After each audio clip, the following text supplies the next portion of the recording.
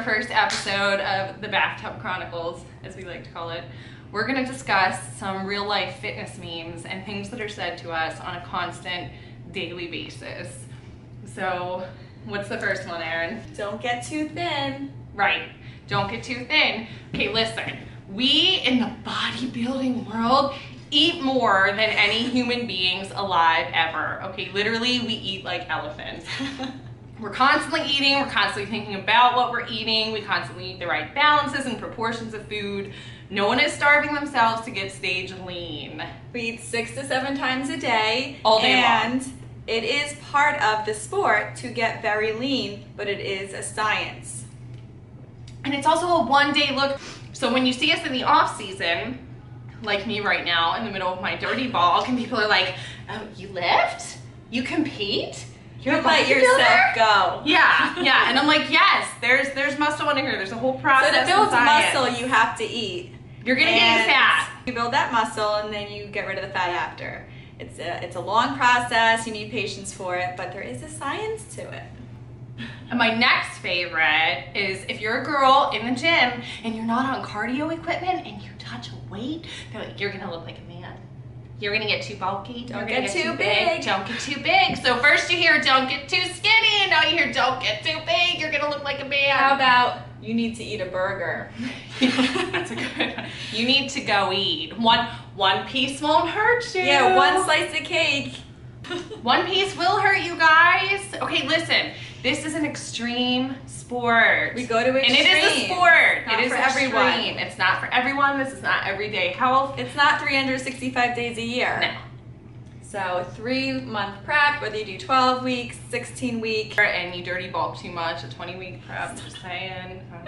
It's real. Oh, when your friends kind of disown you and stop inviting you to things because they're like, oh, she's not gonna come because she can't eat anything. Or, when can you eat real food? Right. I eat 7 times a day. And all we eat is real food, most people. Natural, lean food that's created on this Chicken, earth. fish, rice, vegetables, Lots of plants, vegetables. nuts, seeds. But because we don't eat shit deep fried in oil 365 days a year, we're not real people and we're not worthy of being invited to happy hour and to dinner and to this and to that. So it does get a little isolating and old because nobody appreciates it and nobody understands it. But you know, but then you have friends that are doing Weight Watchers and they're like all supportive of each other, yay! But if you're in the bodybuilding community, you're a freak.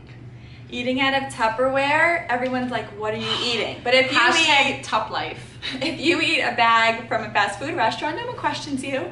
You can eat fake food and no one questions you at all. But Right. Tupperware, it's like, oh, that looks horrible. I think it's delicious. Because it's real food. I spice it up, I add variety. I don't eat the same thing every day. And listen, we do eat normal people food, okay? If you've been following any of our Instagram or any of our stuff from this trip, we've eaten like 7 plates of dessert at a time in one day, every day. We're on vacation, guys. But we're on vacation. So it's all about balance and moderation in life, but there are just so many misconceptions about bodybuilding. And let me explain this real quick too. There are different levels of bodybuilding. Everybody thinks bodybuilder, and I think Arnold Schwarzenegger, like with long hair, that's true women's bodybuilding. There is bikini, there's figure, there's physique, and then there's women's bodybuilding. Each level requires slightly more muscle and to be slightly leaner. So bikini is what we competed in, and it's just where you would have a bikini body, like the ideal body that you would see on the beach wearing a bikini. And they do look for certain symmetry. You do have to have a certain muscle proportion and a certain shape, and you know, that's why there is a science to it. Oh, my other favorite real quick, talking about bikini, is when I say I'm a bikini competitor and everybody says, oh, you mean like wet t-shirt, college bikini? Like you say the word bikini and that's what people instantly think of. Hawaiian tropic dancing with beach balls. Right. In the air. No, that is so not what we do. We don't shred our stuff, we show our hard work. Right. And it's a challenge to get to that way, and we all know what the other competitors put in to get that look. And you guys as non-fitness people see, oh, look at her butt, look at her boobs, look at all that stuff. And we see, I can see her glute hamstring tie-in, I can't see her tie-in, look at her triceps, her shoulders are too broad. Like that's the kind of stuff that we see and that's what we look at. Like nothing is remotely sexual once you get into this sport. It's literally all about muscle. It's anatomy. It's the human body, and it's what did she have to do to get that look? What can I do better? It's just an internal challenge, and for me, they always say it's the journey, not stage day. It's about getting to stage day. You just learned that the fact that you were dedicated that whole time, it's an accomplishment, really. I do agree, it's the experience, and you know, it's cool to see something all the way through, to start something and to see it through to the end. Personal challenge. But at the end of the day, yeah, I want to win. This happens to me pretty much a lot. Oh, I can't have that because I'm training for something. Oh, you're on a diet, or what do they say? Like, my favorite is, so when you say I'm a competitor, what do you do? Like, nobody understands it. When they say, oh, it's not bodybuilding, right? And it's like, because I just say, oh, a fitness competition. They're like, not bodybuilding, right? And that's when you get the don't look like a man, or they get like, why would you do that? And then what about, why waste your time just for 15 seconds on stage? That's true.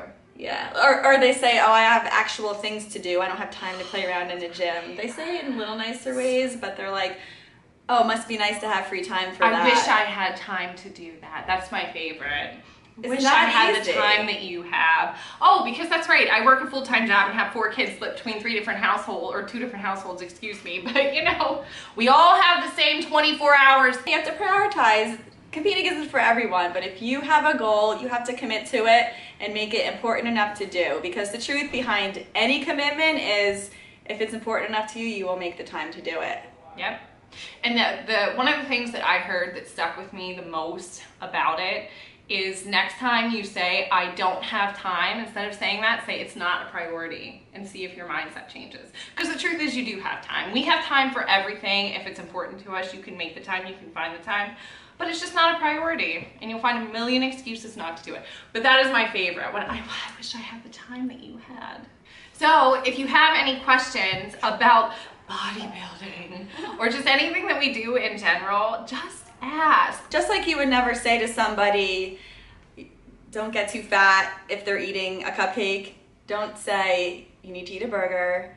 You're getting too skinny. Talking about anyone's look, it's not helping them. If you're not adding value, or if they are trying to achieve something personally or physically, try not to put them down, because it does stick with them and it could actually push them away from their personal goals. So, and I feel like you need to go back to kindergarten. Like, if you don't have something nice and positive and uplifting to say to someone, don't say anything. And so even though, you know, you always say social media is the highlight reel, we don't have perfect lives. Even though we are fit majority of the time, it's still tough to get comments.